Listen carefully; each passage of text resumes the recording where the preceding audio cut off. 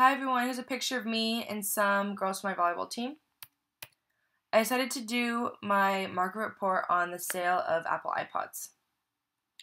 I read an article titled, "The new iPod Touch is here, but it is not going to do anything for Apple sales."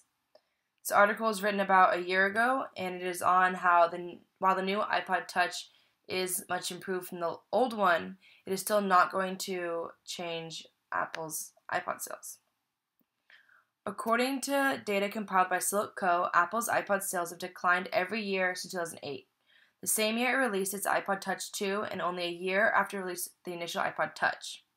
In 2008, overall Apple iPod sales reached 54.83 million, followed by a slight decrease to 54.13 million. In the following year, in 2010, we start to see a further decline to 50.31 million. And in 2011, we see a steep decline to 42.62 million, with that same rate of decline still prevalent to this day. The steep decline started in 2010, though can easily be explained with the actions from Apple itself. In mid-2008, the company introduced the iPhone 3G, which was a massive improvement on its initial iPhone, and saw a huge increase in sales of the iPhone. Additionally, this was followed by the iPhone 3GS in 2009. The cultural shift towards a sharp increase in smartphone adoption could partially be attributed to the release of these iPhone models. At the end of 2008, smartphone penetration stood at 14% in the United States. By the time Apple introduced the iPhone 4 in 2010, 31% of Americans were using smartphones. So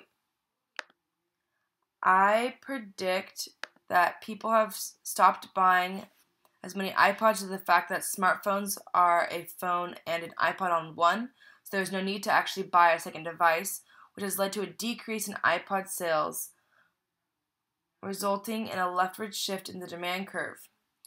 So a change in consumer preference seems to be the main determinant in demand, because people would rather have a phone that can do it all than an iPod and a cell phone. Another determinant of demand could be consumer expectations. Consumers might expect that Apple will start to sell iPods for less, or that they will make them more desirable, so that a person might want both an iPhone and an iPod. So here's Apple's sales of iPods in 2013 at 26.38 million, and here's their sales in 2014 at 14.38 million.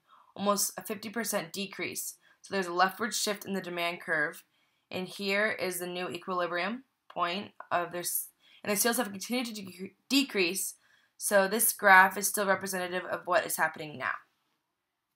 Okay, thank you.